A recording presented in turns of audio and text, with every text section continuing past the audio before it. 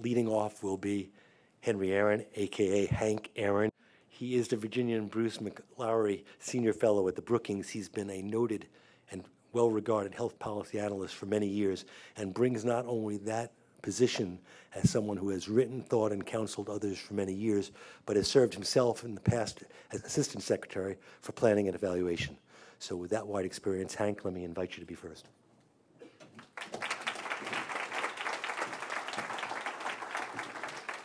I'd like to start off with something akin to the Cliff Notes for health reform.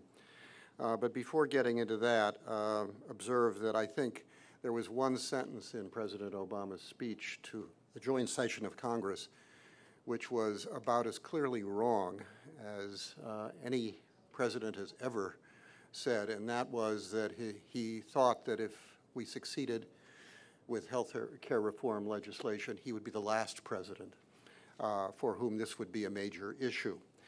I think the more correct observation would be that if he succeeds, he will be the first in a long line of presidents who will be introducing legislation on health reform, probably for as long as anybody in this room is alive. The reason for that is that the industry is huge. If we got it right the first time, it would be nothing short of miraculous. We will make mistakes, whatever we do. And I think by far and away the most important issue is not so much what we do, but that we do something, that we move off dead center on the issue of health reform. So with that as background, I'm going to start also with the public option and provide a basis for what I'm sure will be disagreement within the panel by saying that I think this has been a monumentally overhyped issue both by advocates and opponents. The reason I say it is not because a public option doesn't have within it the potential to be a game changer, but because given Congress's fundamentally small c conservative attitude toward preserving the interests of major constituencies, the chance that a public option would be allowed in a major way to erode the position of private insurance companies in the health insurance business is close to zero. With that constraint, if one accepts that constraint, then the fears of the opponents of the public option are grossly overblown, and the hopes of the advocates of the public option will, in my view, not be realized.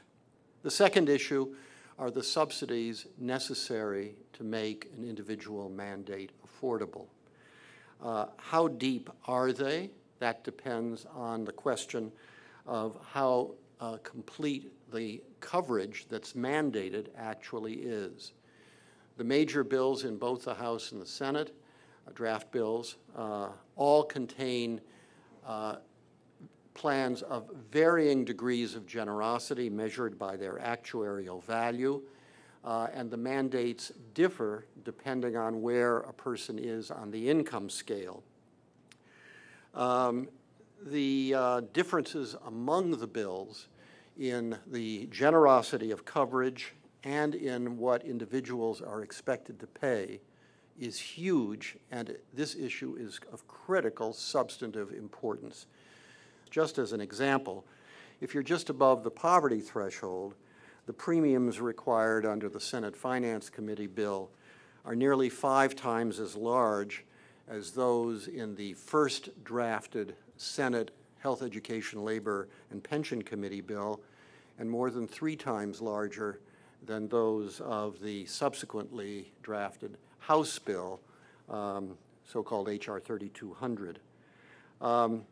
The generosity of the insurance that would be bought for the higher premiums in the Baucus bill is significantly lower, covering a smaller fraction of expected health care spending. As you move up the income scale, the Senator Baucus's bill quits earlier at 300% of poverty, and it does so with higher premiums and a lower level of insurance coverage than in the other 2 bills. That's one of the reasons why the Senate bill appears to be less expensive than the earlier Senate bill or the House committee drafted bill. Let me turn to issue 3. What do you do with employers? There are 2 questions here. Which businesses do you exempt? How large are the companies that don't have to provide some kind of a contribution to health insurance on behalf of their employees? And if a company is large enough to be subject to a requirement, how large are the penalties imposed if they don't provide acceptable health insurance to their employees? The first issue, to put it crudely, determines how the various small business organizations will respond to this bill.